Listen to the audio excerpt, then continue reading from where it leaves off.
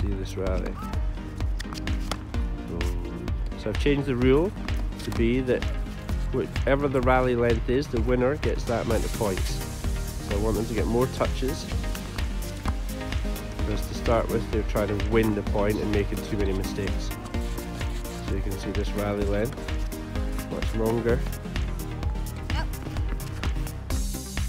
Now I've changed the rule again.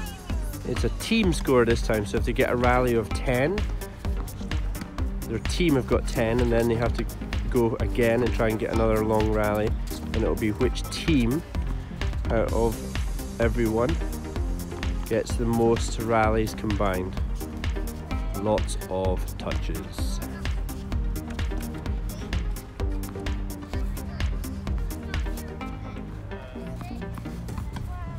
Much better. Then I want them to be able to do this from the back of the court. Then I want them to start moving each other side to side, forwards and backwards. But we have to start with a foundation that they can play with each other. No cues on my courts. So this one's a double bounce points, because a lot of them are rushing each other, rushing themselves. So now we're saying 2 bounces to make sure they get behind the ball. Very good.